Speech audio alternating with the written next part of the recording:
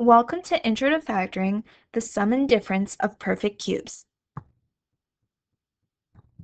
So let's go over what the first few perfect cubes even are. We have 1 cubed is 1, 2 cubed is 8, 3 cubed is 27, 4 cubed is 64, and 5 cubed is 125. Now it is going to help you to remember these at least first 5, because then you'll be able to recognize when you have this type of factoring.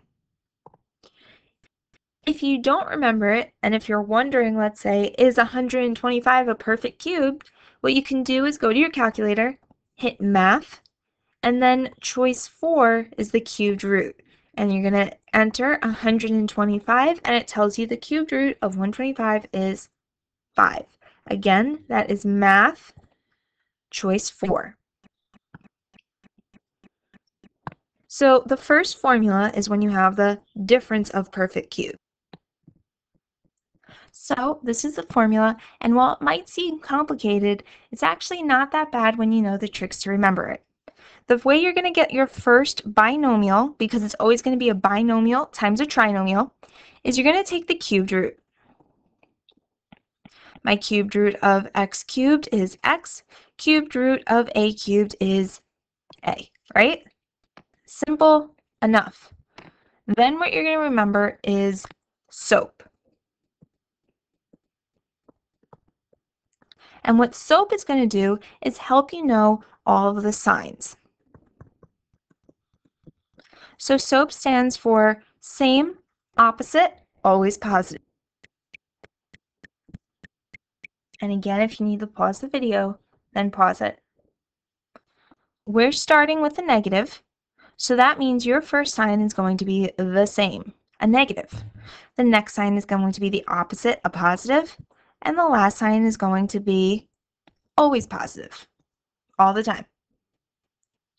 Then you have to figure out your insides, and in order to do the insides, you're going to remember square, multiply, square. And in order to use square, multiply, square, you're going to look at your first binomial. So x squared is x squared. You're going to multiply them. X times a is ax.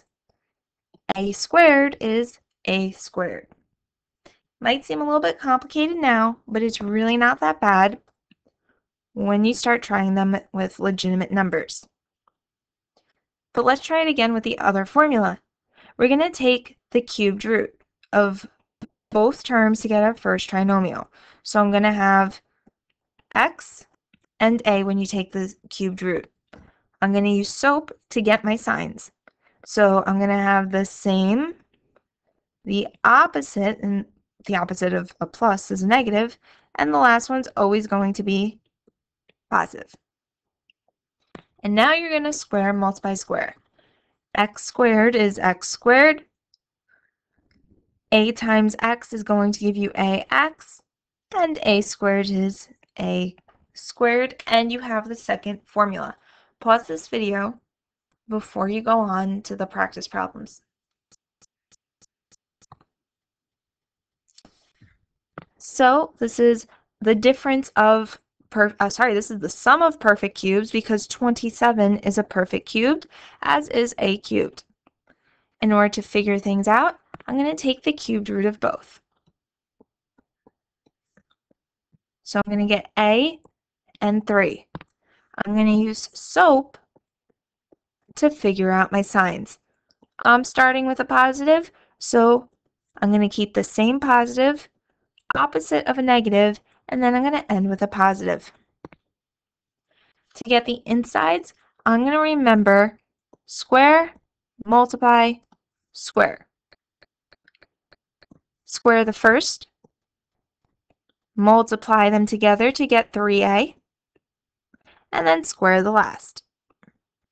So your answer is a plus 3 times a squared minus 3a plus 9. What's important to know is that the trinomial will never be factorable.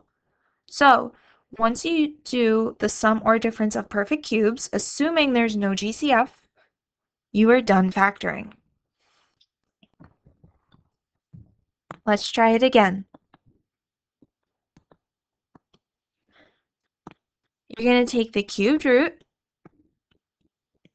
So I'm going to have x, and the cubed root of 64 is 4. And then you're going to use SOAP. Same, opposite, always positive. I'm starting with a negative. I'm going to keep the same. The opposite is a positive, and your last one's always positive. And then square, multiply, square. X squared is x squared. Multiply them together to get 4x. And then square the last. So 4 squared is 16. We are done factoring.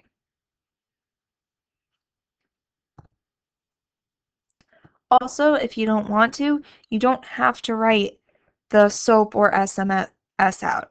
That choice is up to you. Let's keep going.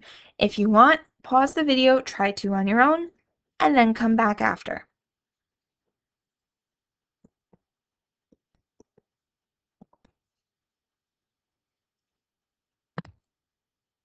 Start by taking the cubed root, and we're going to have x and 5.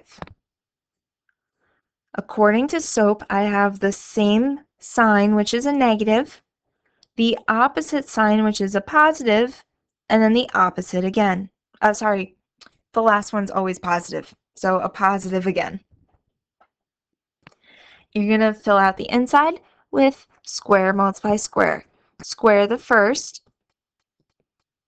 That is sloppy. Multiply them together to get 5x.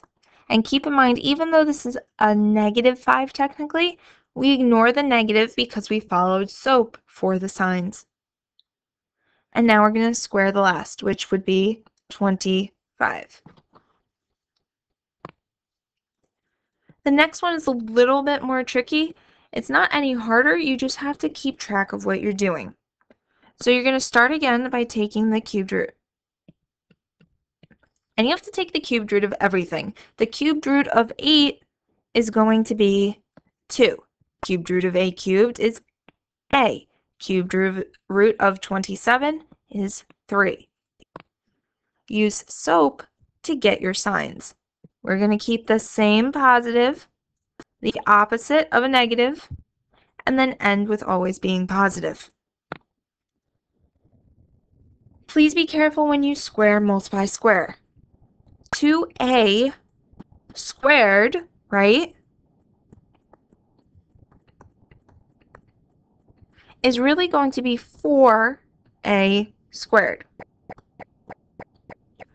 When you multiply them together, 2a times 3 is going to give you 6a.